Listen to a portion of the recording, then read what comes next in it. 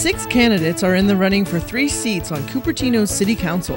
As part of the City Channel's ongoing coverage of this race towards Election Tuesday, you're about to see an up-close and personal introduction to one of those candidates. This is Candidates Q&A with hosts George Moore and Huang, and featuring tonight's Cupertino City Council candidate, Bob Levy. Hi, my name is George Moore. I'm with the Cupertino Courier Weekly. Hi, my name is Huang. I work for World Journal. It's a Chinese language daily. And tonight on Candidates Q&A, we are happy to have with us candidate Bob Levy. Bob, how you doing? Very good, thank you. Thank you very much for being here to talk with me. Yeah. Let's get started here. One of your goals you mentioned is producing a lasting general plan. What do you feel are the 3 most important aspects of this plan? The 3 most important aspects, as far as I'm concerned, on the plan are housing, traffic, and infrastructure. We have a severe shortage of housing for people who work in the city and who can't afford to live here. We have bad traffic problems around all of the schools in the area. You can tell the difference between summertime when the schools are out and wintertime when schools are in by the amount of time it takes to get past the school. And we have sort of a deferred infrastructure road care program.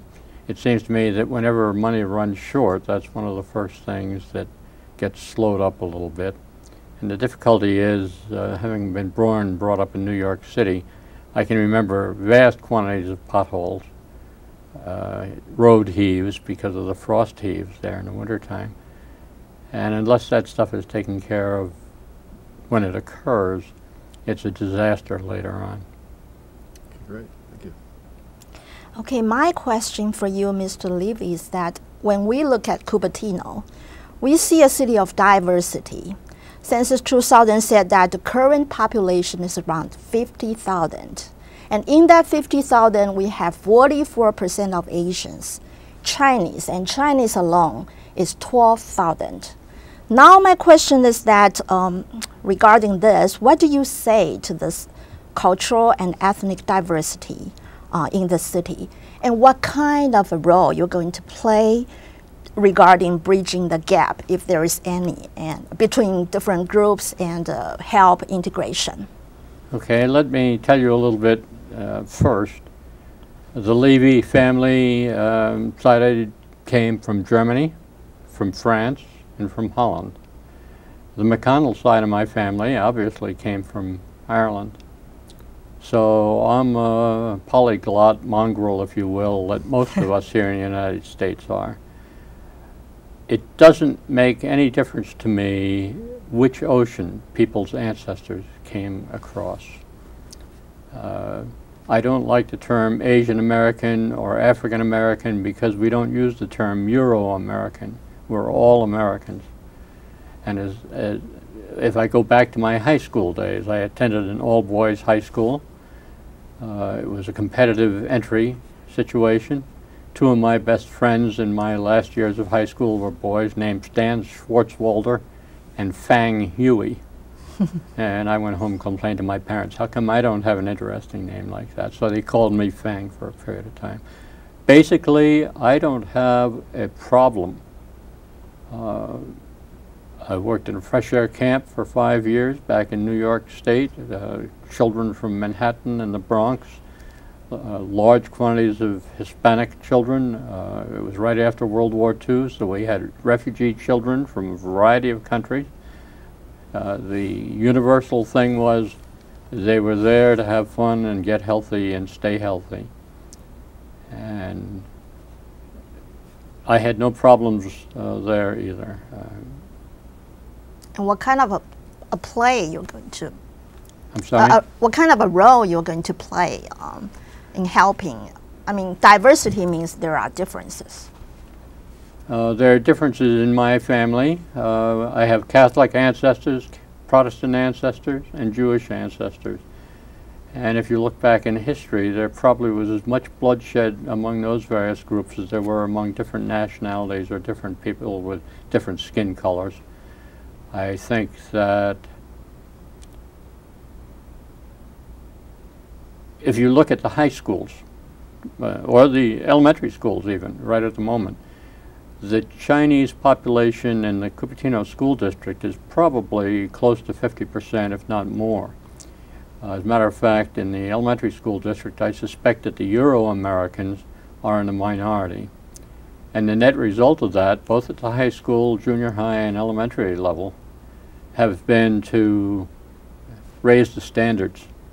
We have smarter kids, hard-working kids from smart, hard-working parents who have moved into the city, and we've always had smart, hard-working kids. But the ones who are coming in now probably have more incentive to be smarter and more hard-working than the others because they feel a sense of dislocation. I sometimes am concerned. I was just reading a book on magic, magic being the name for the intercept program that the U.S. had before and during World War II. And we did one of the things that I always considered a horrendous break in justice, which was we moved vast quantities of American citizens into relocation camps because we were concerned that they had established themselves, not always in their own volition, in quote, I'll use the term ghetto to describe a group of people who racial, national, cultural heritage was similar.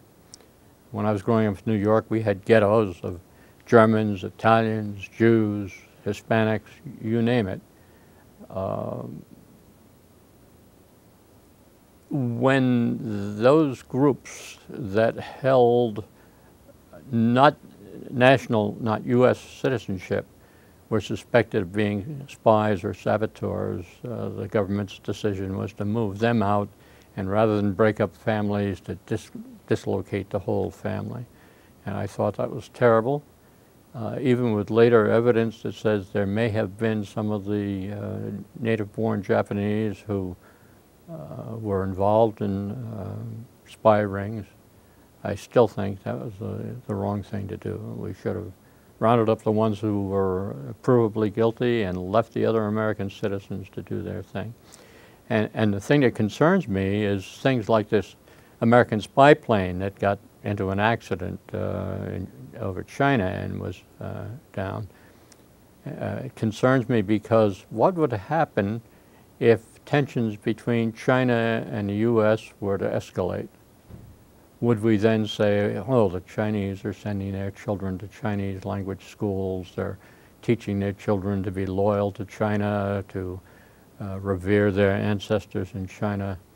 Would we then say, oh, we did the right thing back in 1942, we ought to do the same thing here? Okay, and that concerns me. You're welcome. I think I answer your question. Speaking of youth, what goals do you have regarding the youth of Cupertino? Regarding what? Youth in Cupertino. I'd like to see them grow up strong, healthy, and educated. Just this last week, the city passed a resolution to establish a teen commission. They want to have representatives from the 3 high schools and the 2 junior high schools that are in the city.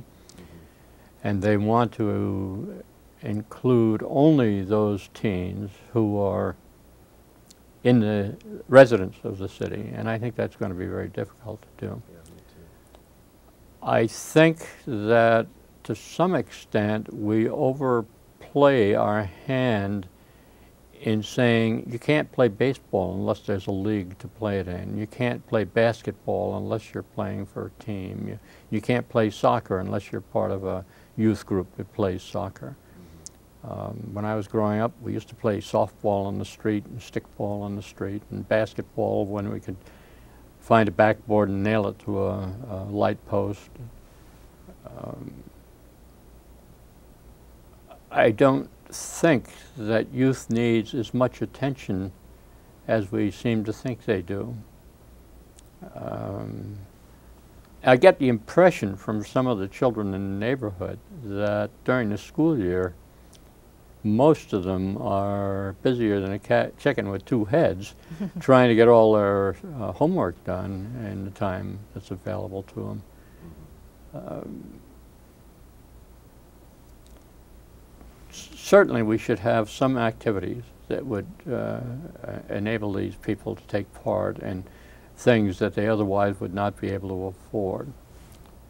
I'm concerned that we may be going overboard on it. Well, yeah. Mr. Levy, 6 qualified people are running for the seats and only 3 are going to make it.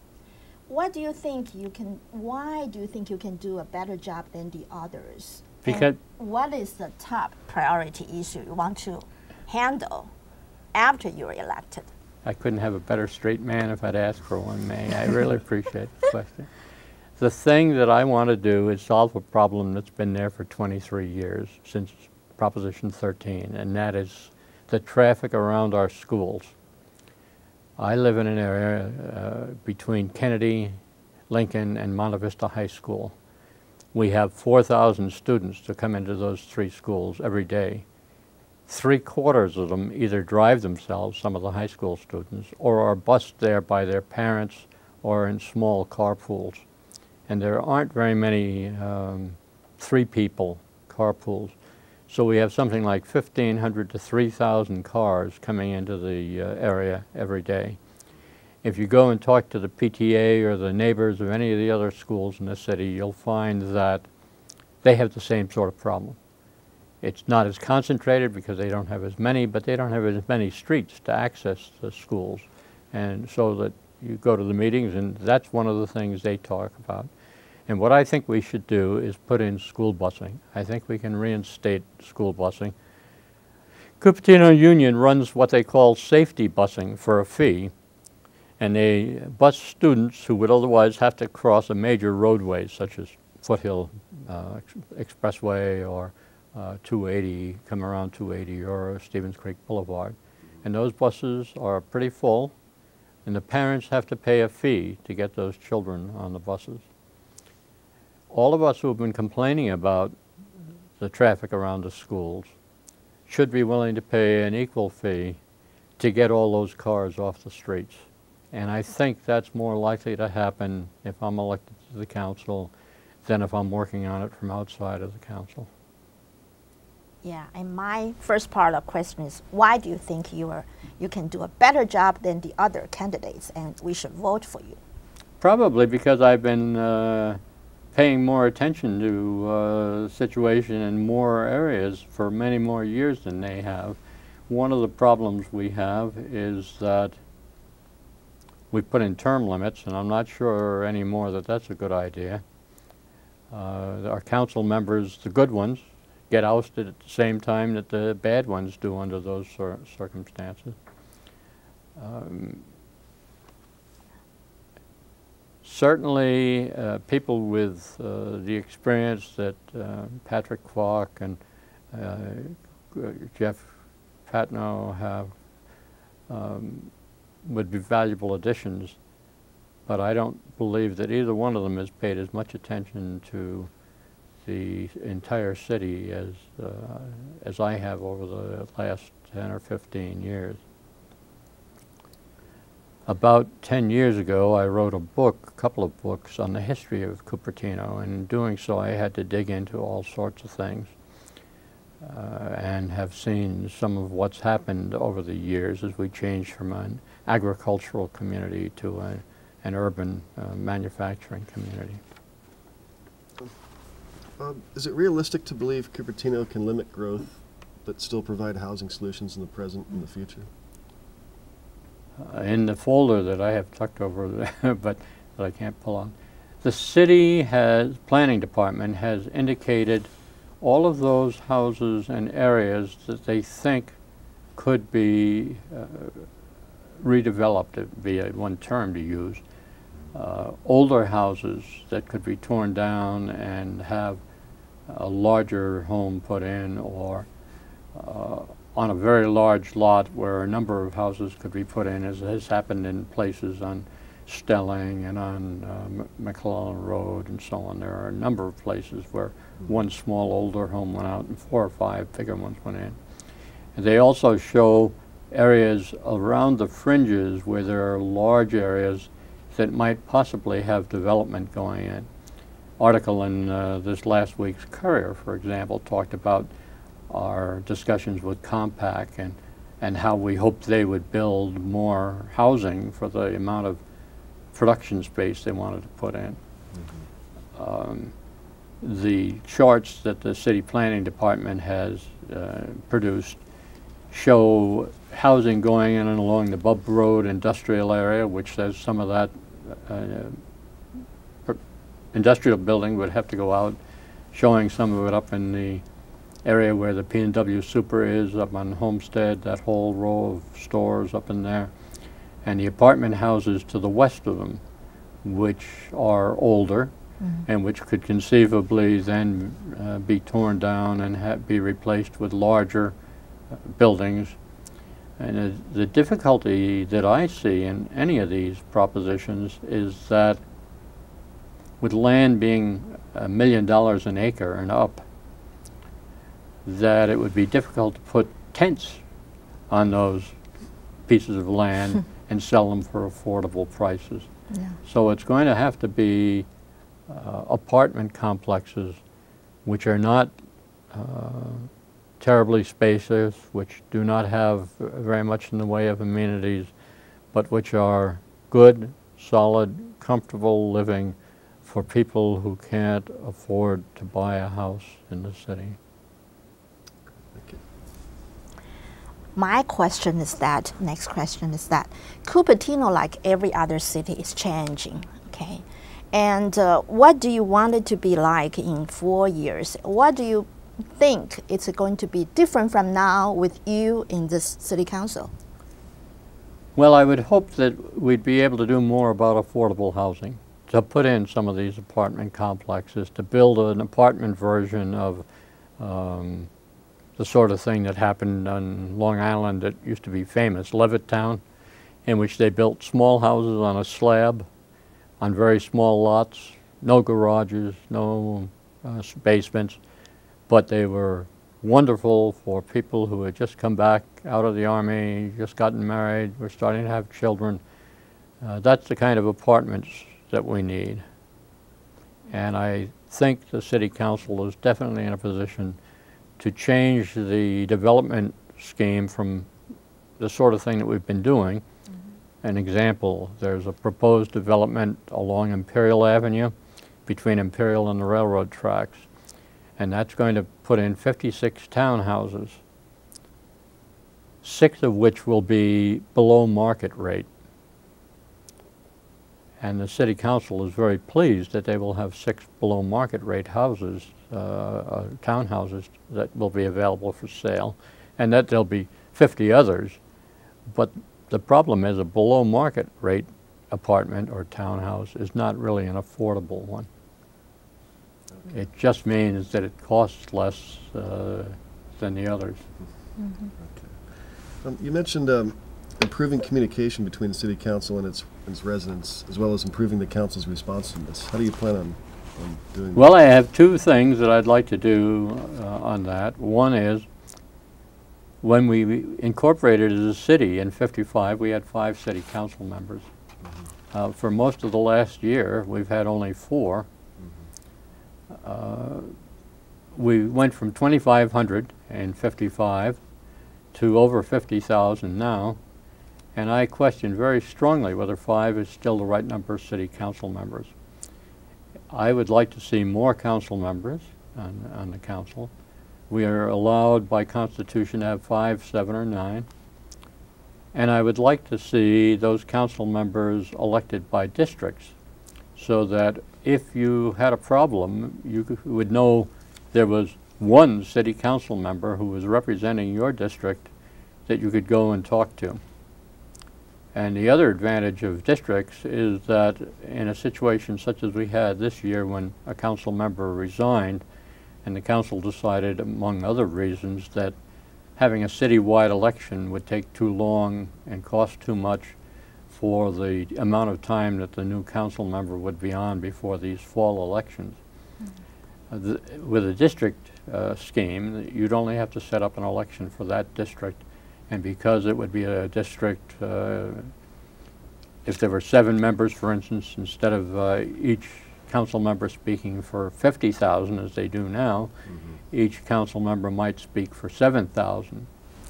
And that would mean that people would feel a little bit freer, I think, that knowing who they could talk to and what might happen as a result. Now, do you think that would it improve responsiveness, though? I think so.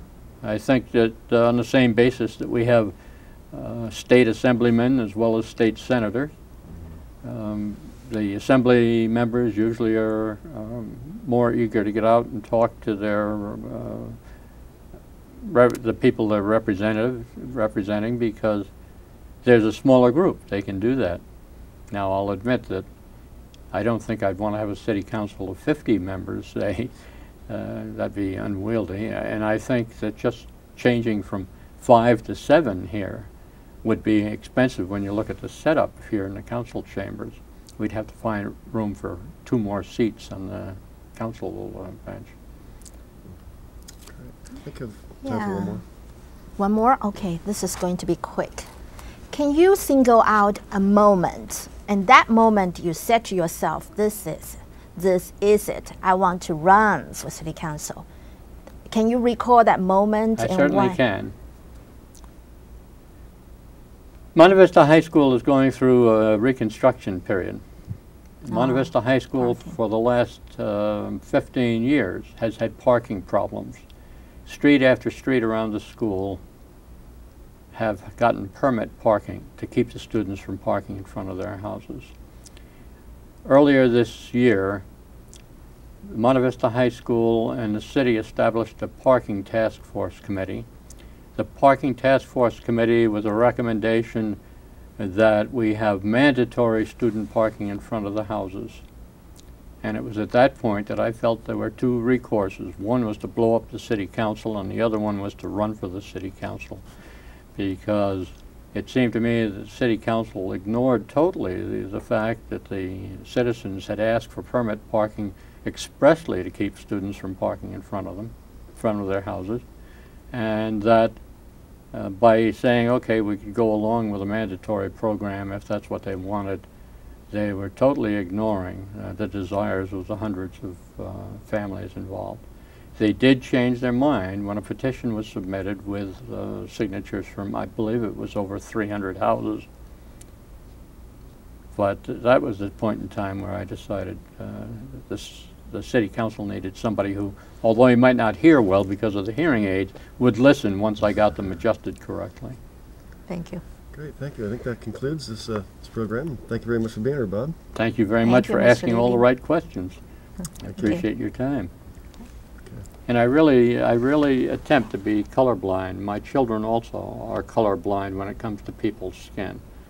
Okay, the thing that's important is what the people are like.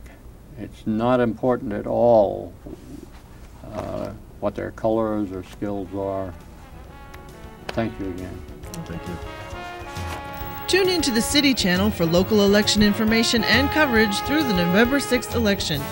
Program schedules can be found at various locations, including City Hall, the Cupertino Public Library, the Cupertino Scene, and the city's website. While at the website, you can find more information on City Council candidates and on Measure D. You will also find helpful links to voter information pages.